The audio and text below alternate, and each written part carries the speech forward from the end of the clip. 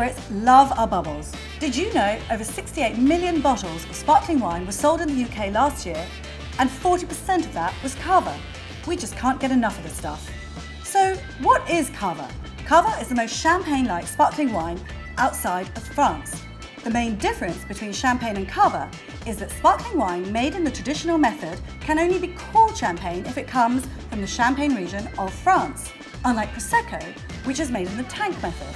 So while it has a slightly sweeter profile, it's less champagne-like than Cava. Most Cava is made in Penedès in the northeast of Spain, just south of Barcelona. They use traditional indigenous grape varieties, Macabeo, Parellada and Jarello. However, traditional champagne varieties can also be used, like Pinot Noir and Chardonnay. Like champagne, there are different styles of Cava. You have Brut, Reserva and Grand Reserva. This refers to how long they are aged in the cellar, and the quality just gets better and better as you move through the levels. And the best thing about Cava? It's much more affordable than champagne. So, the next time you have something to celebrate, whether it's a birthday, Christmas, or just a Monday night, reach for a bottle of Cava, give it a try.